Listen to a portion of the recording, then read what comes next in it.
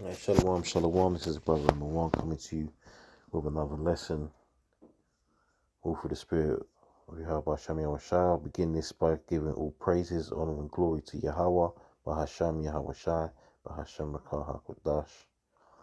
As always, giving double honors to our elders and to our apostles, I should say first, and our elder bishops of Great Millstone who rule well. Peace and blessings to the brothers out there, the elect, pushing this word out in truth and sincerity, and also blessings upon the great multitude destined for salvation along with the elect. So I just wanted to do a lesson regarding,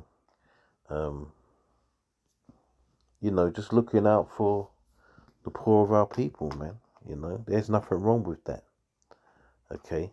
Because sometimes you can hear certain men, and there's no one in my mind when I'm saying this, but I've heard certain things about, the rest of our people that haven't been chosen for the knowledge, man.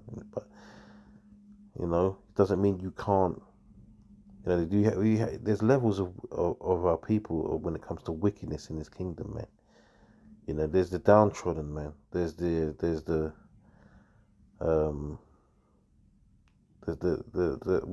sottish of our people that don't know any better, and then we have wickedness in our people, man. They're just outright wicked people in our nation, man. I ain't talking about them, but I try. It's all through the Spirit at the end of the day, man. I'm not saying every time an Israelite on the street, a homeless Israelite, a homeless Jake asks me for some money, I just pull my wallet out. I'm not saying that, because it's the Spirit that works, that compels you to do these things. But, we're compassionate people, man. You can tell that by the Jakes in the world, why they always want to forgive their oppressors and forgive the people that do them wrong, man. And that comes from poor teachings in the churches as well, but when it comes to turning the other cheek, because that turning the other cheek involves our people of our nation, not our enemies, man. We don't turn cheeks on our enemies, man. Because you turn a cheek on your enemy, man, that's spin you around and put a blade in your back. All right, it's not about that. But our own people, man, I'm just saying, remember to have some mercy, man. Because the Lord's watching that as well, man. The scriptures say charity covers a multitude of sins, man. All right, let's read this. I ain't going to make this too long. So, just a few short scriptures just to get to the point. So, Proverbs 19:17 says, "He that hath pity upon the poor lendeth unto the Lord." All right? And that which he hath given, he will pay him again. It's good works. Bottom line is, it's good works, man. There's nothing wrong or wicked or evil about,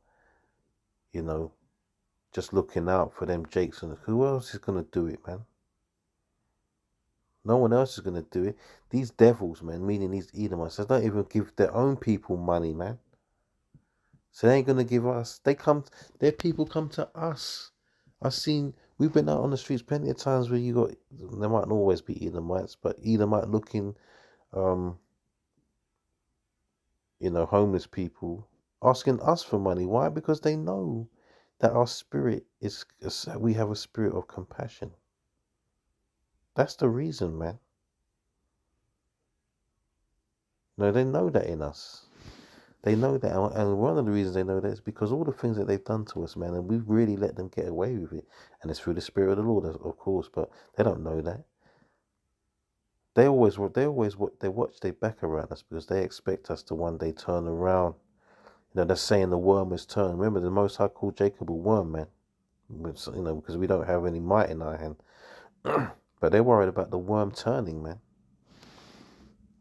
And the worm that turned, it's a phrase coined from, the birds always getting that early, the early bird catches the worm, man, but the worm turning on the bird, basically.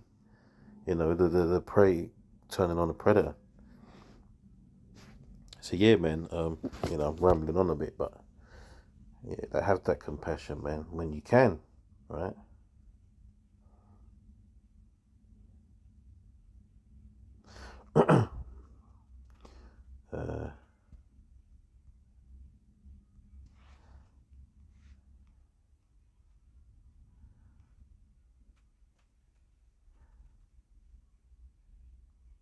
Proverbs 14. So it talks about the, the poor a lot, and we're the poor. Um, we're rich in spirit, man. Don't forget that, but poor in tangible things on this earth, man, and poor in might. Proverbs 14:31 says, "He that oppresseth the poor reproacheth his maker, but he that honoureth him have mercy on the poor." See, once again, that's showing you that the Most High is not dealing with those that are, you know, that are treading upon the necks of the poor, man. They're the downtrodden, man. Right? And this ain't, like I said previously, I ain't talking about just anybody, man. The spirit will tell you, man. Like, I'm up for trying to help Jake out in his little ways. You get them guys that come up to us and say, "Well, what are you doing for the community? Do you do this? Do you do?" Listen, it ain't about that, man. Because what we're doing for the community, yeah, is actually teaching them how to be saved, man. All right, that's the most important thing. Is their salvation, right? Because there's nothing that we can do on this earth to start raising Jake up to in this world. All right, all we can do is teach them to come back, to the Heavenly Father. How about Shami or Shai, man? All right, that's what we're doing.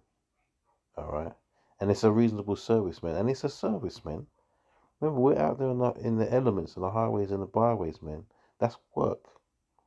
Right, doing these videos, that's work, man. Because a lot of these people that are saying, "Well, what are you doing for your community?" They ain't doing anything anyway, man. So who are you to ask these questions, man?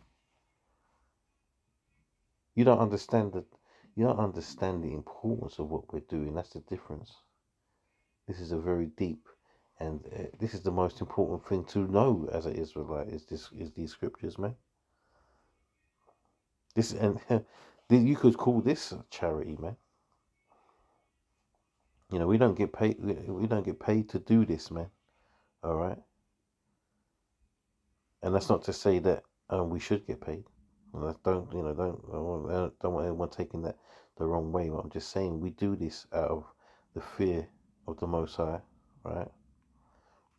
And the belief, man, the faith, fear and faith, and the promises. There's many reasons. Anyway, let's just get a couple more scriptures, man. I'm kind of rambling on a bit here.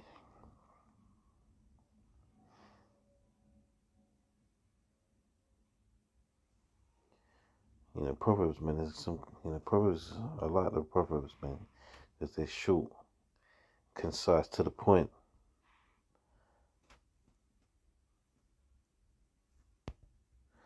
Proverbs 29:2 says, "When the righteous are in authority, the people rejoice, but when the wicked bear rule, the people mourn." And everywhere you go now, man, people are sleeping in doorways and all of that.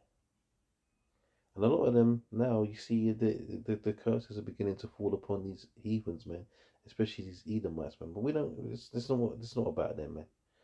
I ain't talking about them, man. You know.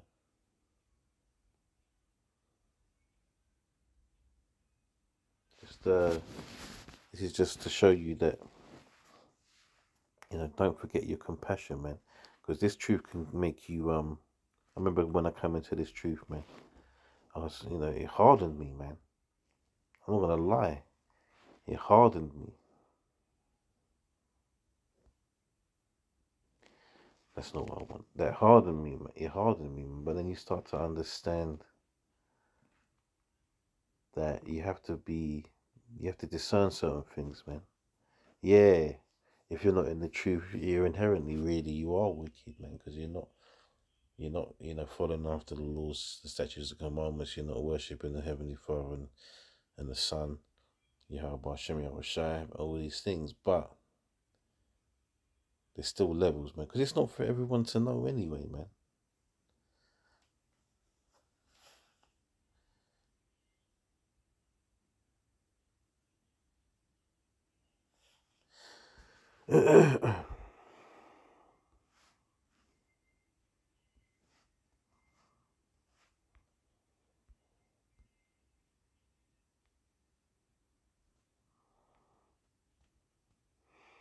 Ezekiel 22 says, the people of the land have used oppression and exercised robbery, and have vexed the poor and needy. Yea, they have oppressed the stranger wrongfully.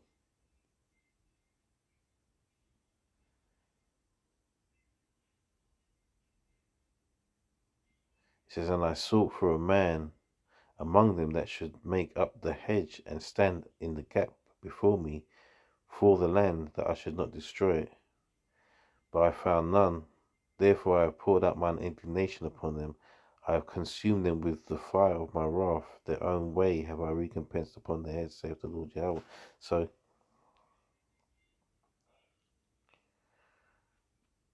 you know, and a lot of these scriptures, they come in twofold, man. So, there's lots of reasons why people fall into these situations of being like, down and out. But for us as a people, it's because we're cursed, man. Cursed why? Because not following the laws, the statutes, and the commandments. Look, these, the beauty of it is that every Israelite, man, in the kingdom will not have these problems anymore, man. You'll be good, man. There's always levels. There's always levels, right? Let's not forget that. That's why you have the elect. The elect are gonna be on top. But as a nation of people, man, we're gonna be above everybody else, man. Even the lowest of our people are gonna be way, way above the heathens, man. All right.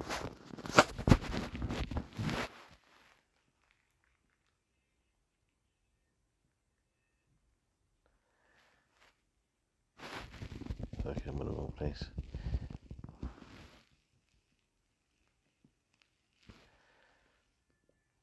Yeah, this is a good one because it makes a good point. Anyway, this is another reason why you should be careful sometimes, man.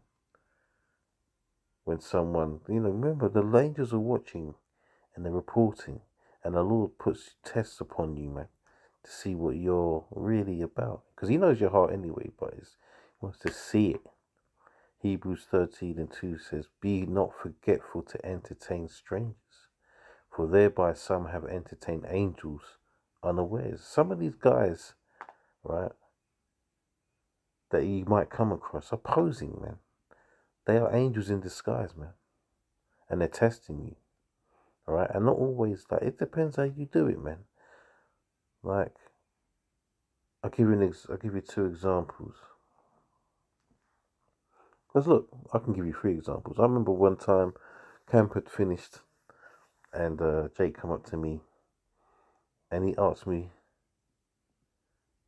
for some money, and I took my wallet out because I had some in there at the time, and he asked me for, I think it was something like £5 or something like that. So I pulled out the £10. He said he was going to give me the £5, and I gave him the £10. And when I gave him the £10, he didn't want to give me the £5. He wasn't being like a thief about it, but he was trying to change the arrangement.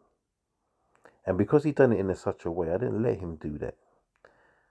And he was lucky at the end of the day that I let him still have the £5 because of what he tried to do, right?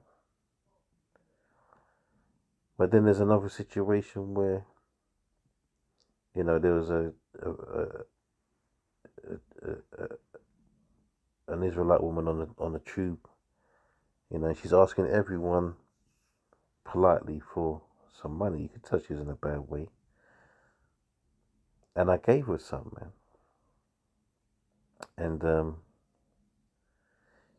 she started telling me, and this is spiritual, man. She started telling me how God loves me and all of this. And I was just listening to her, and I said, yeah, I know He does.